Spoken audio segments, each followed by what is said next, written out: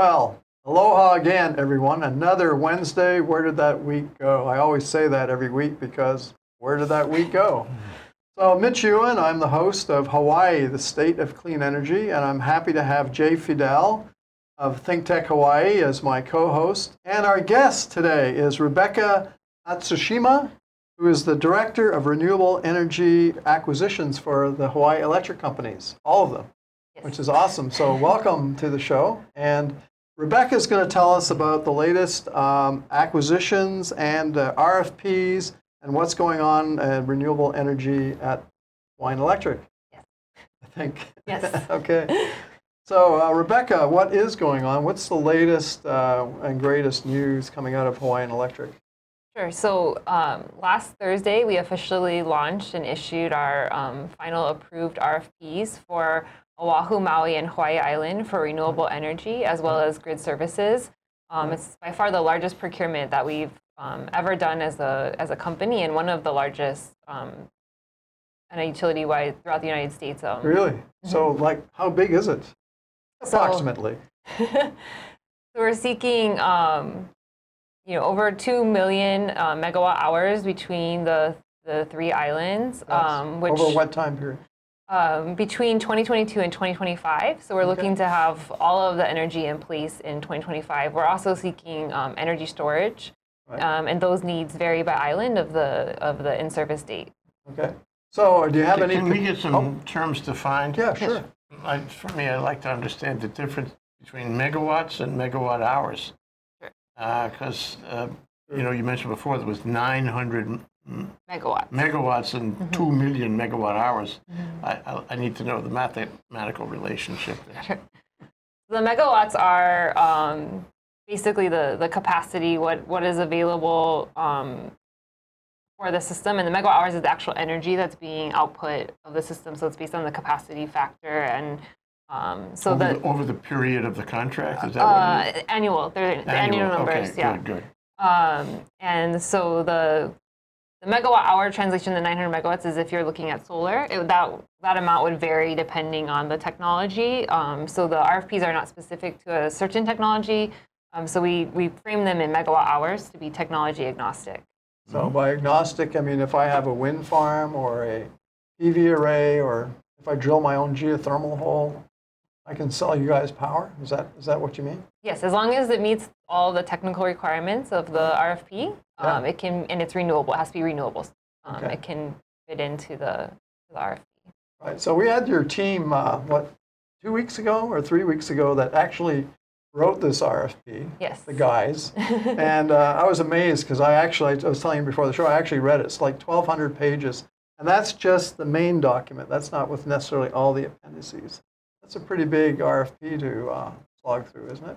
But all these guys, I mean, the guys who probably bid it, is this pretty familiar territory to them? Is that, or is it all kind of new stuff in this RFP?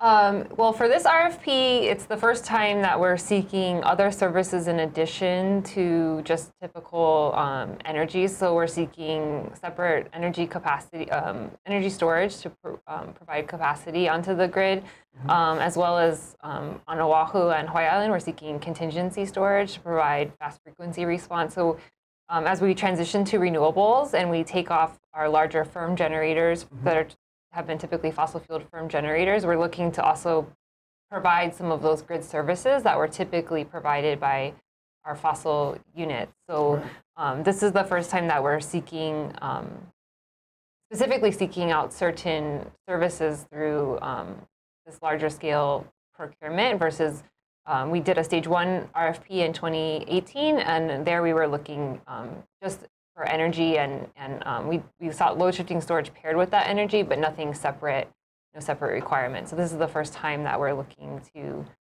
actually procure a capacity and fast frequency response. Are you making a distinction between dispatchable and non-dispatchable? Are you agnostic about that too? Because if you're not agnostic, then it would seem to me that you don't need storage on some kinds of dispatchable supply, right?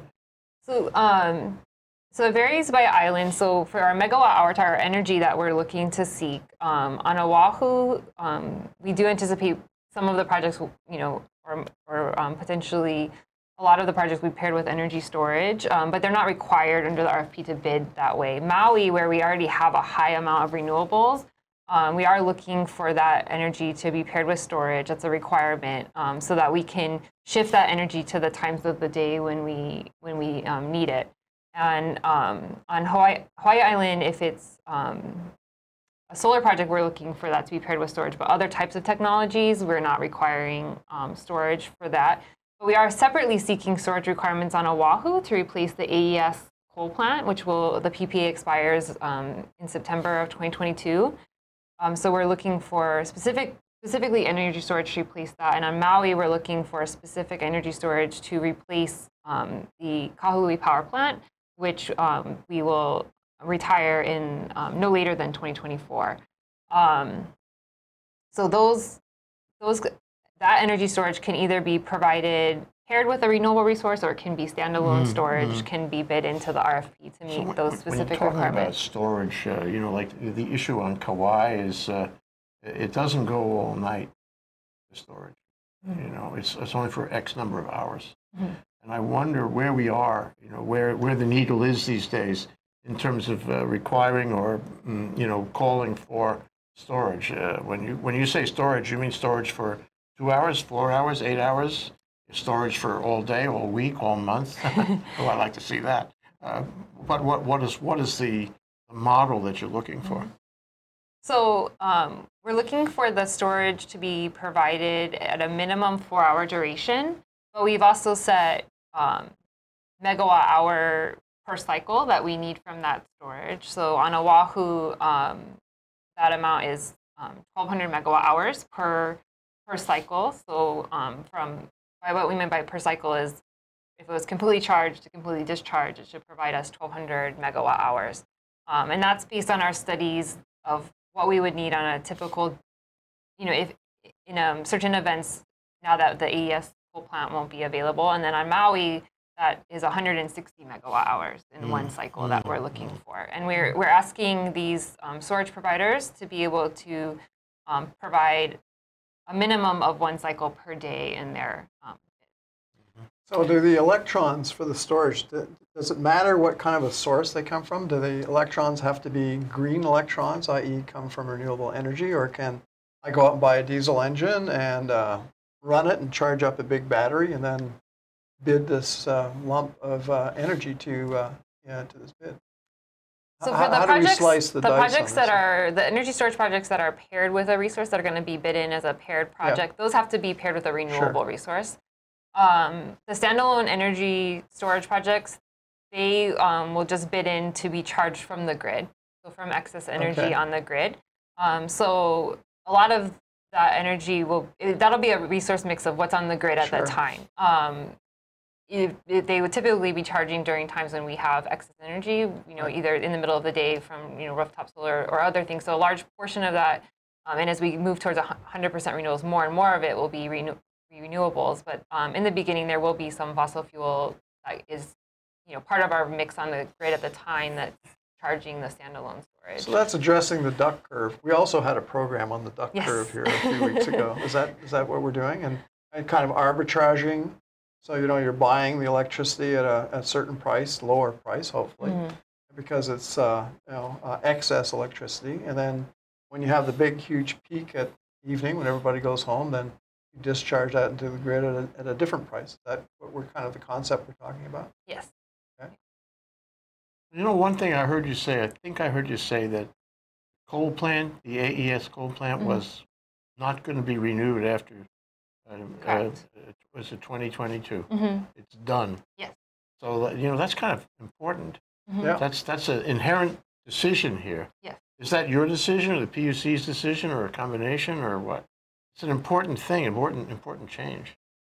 That was the company's decision, which is well supported by the Public Utilities Commission. But as we're moving towards 100% renewables, we'll over time be removing fossil fuel generation, and that PPA is expiring. And if you look at our power supply improvement plans, even dating back to 2016, we anticipated that the AES plant would be, that PPA would expire in 2022. So we're in a new kind of place right now, aren't we? This is historic, isn't it? Yes. This will, once these projects are in service, or by the end of 2022, the state will not have any coal burning plants, so we'll have completely moved away from coal, and this is going to be a really big push to get us to our goal of 100% renewables by 2045.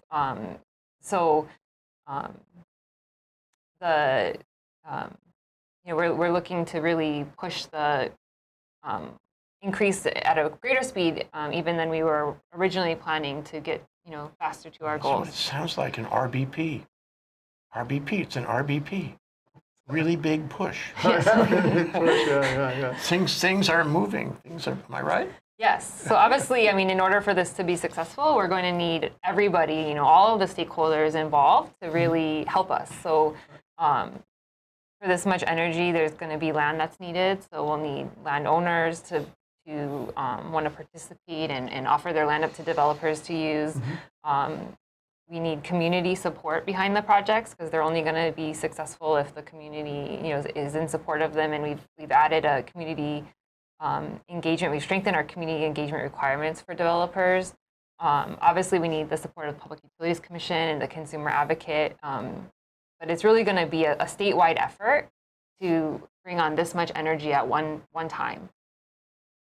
What about the grid? If you are putting energy storage or renewable energy system out in the boonies, and that part of the grid is really soft or old and needs to be upgraded, where's the limit? Where does the developer have to play a role? Does he have to put in new power lines, or is there going to be is that a negotiating point that the electric utility will team with them and figure out what the requirements are for accepting that amount of power?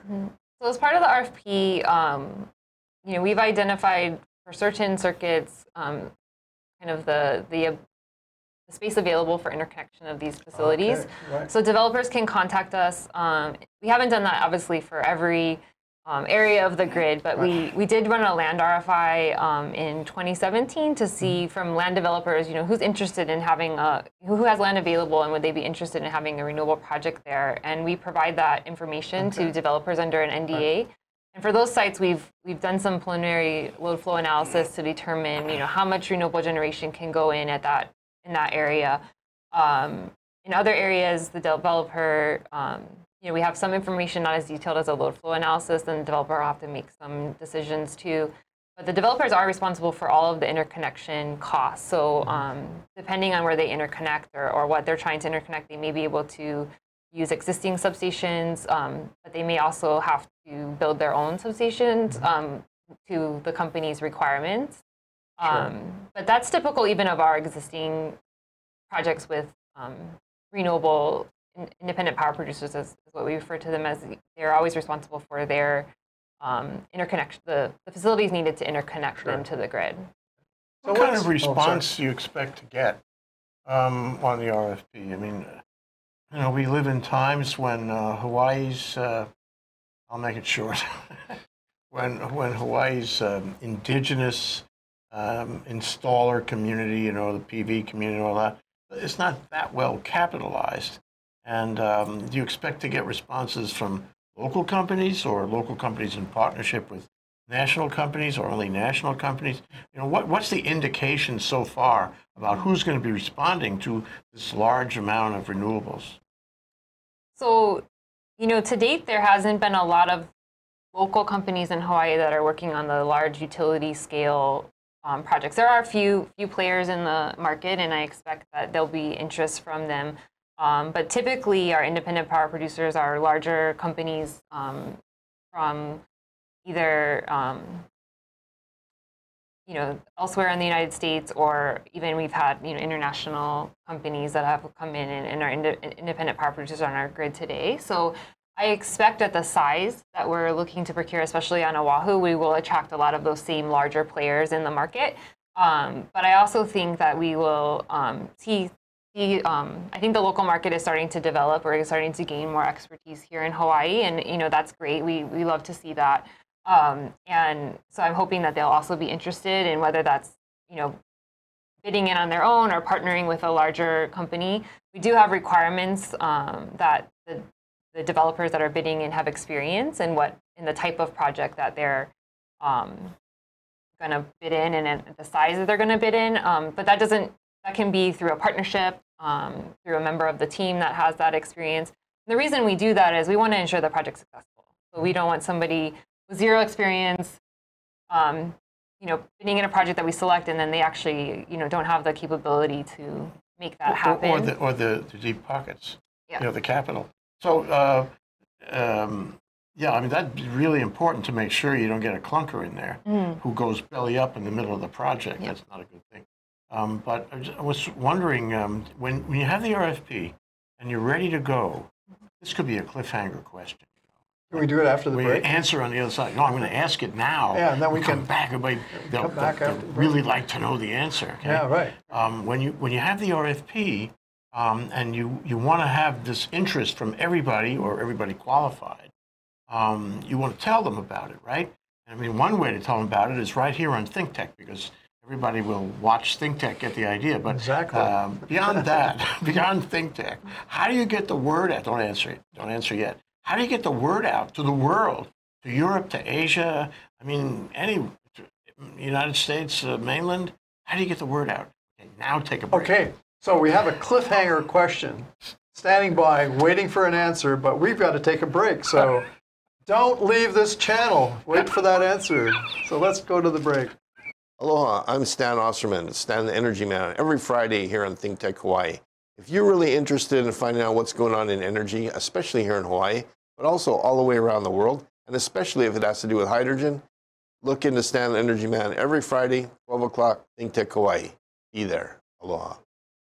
Aloha, I'm Winston Welch, host of Out and About. It's a show that we have every other Monday on ThinkTech Live here. We explore a variety of topics that are really interesting. We explore organizations, events, and the people who fuel them in our city, state, country, and world. We've got some amazing guests on here, like all the shows at ThinkTech. So if you want to catch up on stuff, tune into my show every other Monday and other shows here on ThinkTech Live. It's a great place to learn about stuff, to be informed, and if you have some ideas, come on my show. Let's talk about it. See you later, and aloha.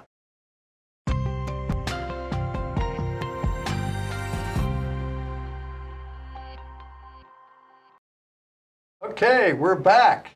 Live, all the way from Hawaii. And for my Canadian friends, look at the beach. Isn't that great? Awesome, guys. Too bad you're going to miss that. So we're here with Rebecca Matsushima from Hawaiian Electric, and we left her with a cliffhanging question just before the break about timing and what was that question? About how we get the word out. How we get the word out. There you go. Through ThinkTech Hawaii. Well, that's one way. Yeah, a real plug from Jay. So, Rebecca, you've had some time to think about it. I've had some time to forget what the question was. Sure. So, roll the drums. What's the answer here? Sorry. Well, I think that's a really important question because it is, I think the success of the RFP is how many people know about it, how much interest are we getting. So, the process has actually been a pretty long iterative process. We started back in February with our first status conference with the Commission to get to last Thursday when we officially issued the RFPs for the 3 larger islands. And so we've, throughout that process, we've been issuing press releases. We have a email list of people that have contacted us in the past about our procurements, current IPPs on the grid, people that have asked questions in particular with these RFPs, so we email them every time we file something with the Commission, update them of where we are in the process. And then we also file with the Commission, so all the documents are also public there, but we have a pretty robust website that we keep all of our documents up and available to the public as well.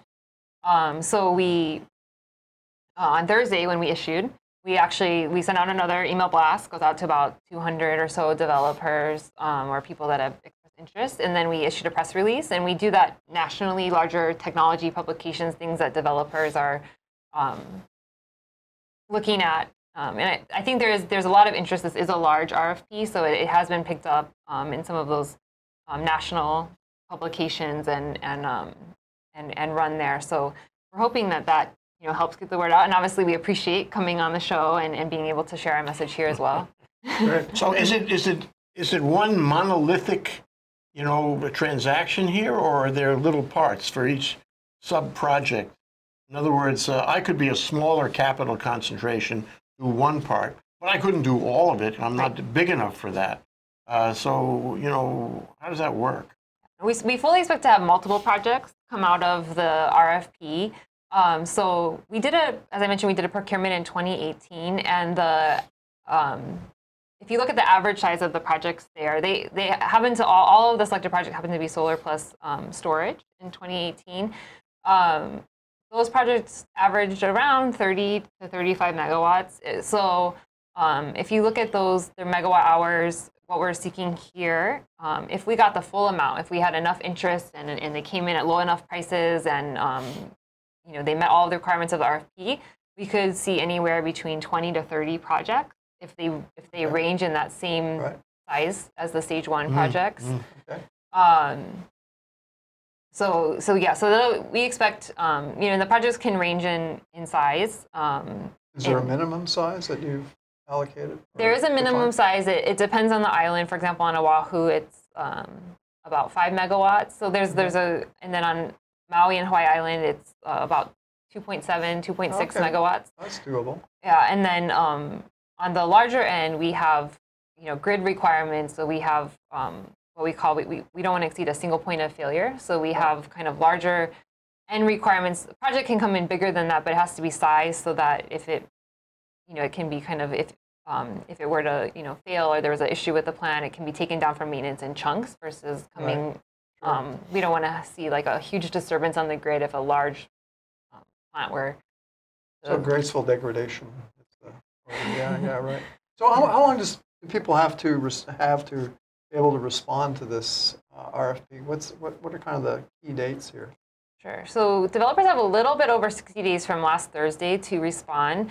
I'm sorry, they have what? A little over 60 days. 60 days. Okay. Proposals are due the first week in November. Wow, that's pretty fast. So it is pretty fast, but as I noted, we've been doing this process since February and been trying to keep the market up to date and do press releases and you've been socializing it so people know what to expect. And you had draft RFPs already out because you had to submit them to the PUC. So that's where I picked up mine was the draft. And some interested developers have already commented and been a part of the docket as well. Right. Okay. Are the responses that come in, they're going to be stating price, right? They're going to be proposing price, terms, all that.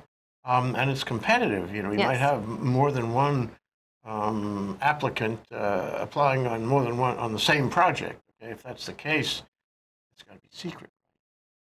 The whole process, we call it a closed bidding process. So we follow a competitive bidding framework that was approved by the commission, we work with an independent observer that's hired by the commission to oversee the process to ensure that it's fair. Even though it's a closed bidding process. So we take all the bids in. We have several steps of an evaluation process. So first is eligibility. Just did they meet kind of the very basic requirements of the RFP?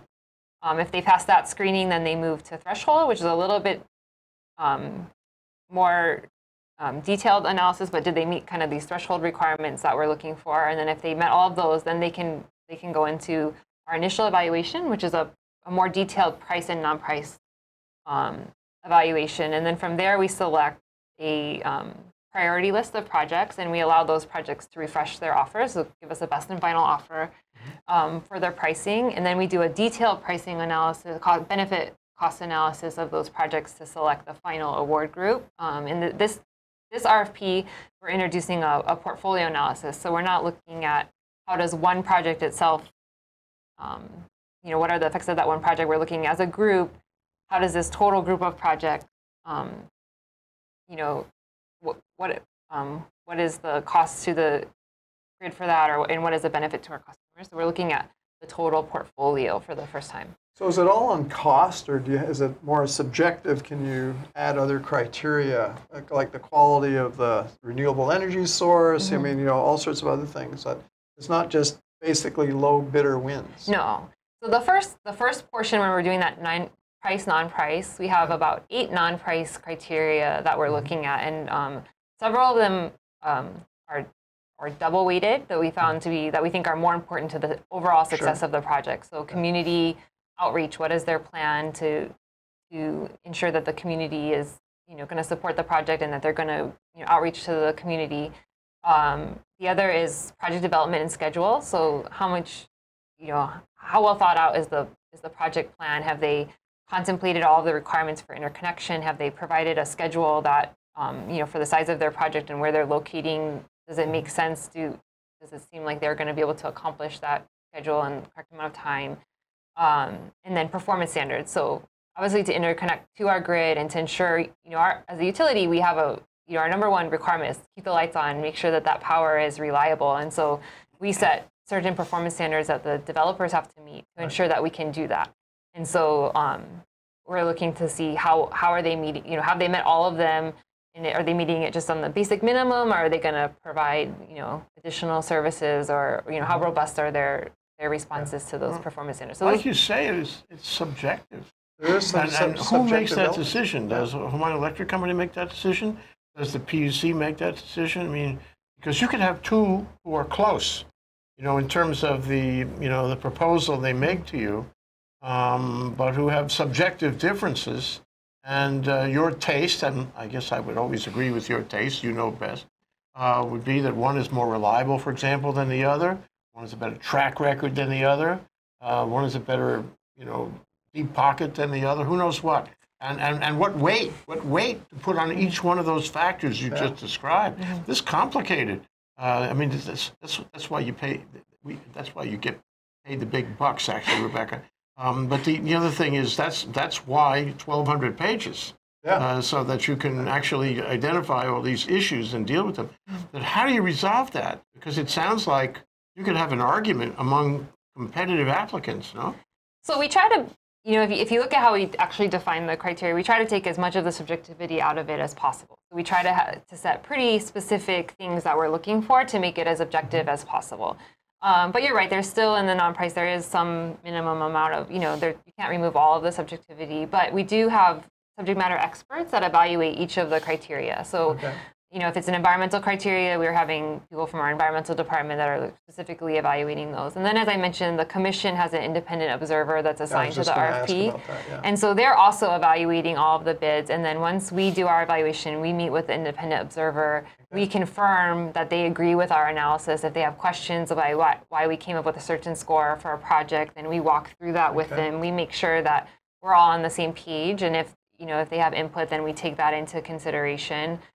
So there is someone overseeing that process with the utility. Excellent. Okay. How long does it take you to get through that? I mean, what's the time frame from here on forward? In 60 days, roughly 60 days, you're going to get these responses, proposals. What happens after that, and how long is it going to take? So that initial eligibility threshold price, non-price evaluation is about 2 months. That'll take us through the end of the year. And then we'll do our BAFO in early January. And then that's best and final offer. Best and final offer, yes. And then we will do the detailed evaluation, which is we actually are running production simulations and doing a portfolio analysis. That process, just due to the, we have to run the production simulations, takes a little bit longer. So that'll take us into the very beginning of May. So the process from now into selection we're going to take us up to the beginning of May. And then once we make those project selections, we'll go into negotiations to actually execute the contracts with the selected projects. And then does it then have to go through the whole PUC again, or they already? It does. So once we execute the contracts with the selected projects, then they go in for PUC approval. Okay. So on that happy note, dealing with the PUC, I'd like to make a statement. Okay. My statement is that this shows you how far we've gotten in renewables. It shows you how much we've learned in the past few years and how to deal with, an arrangement this complex and this important and this central to reaching the goals. And Hawaiian Electric has been learning from all of the contracts you've done over the years, learning how to build a portfolio of renewables. We're really at an important place. This is a tipping point almost. It's very important. What do you call it? Pretty big deal? PBR. And thank you for telling us about it. So thanks so much, Rebecca. So that's it. We'll see you in another week. And I don't know who we're going to have on yet, but we'll nab somebody. So aloha.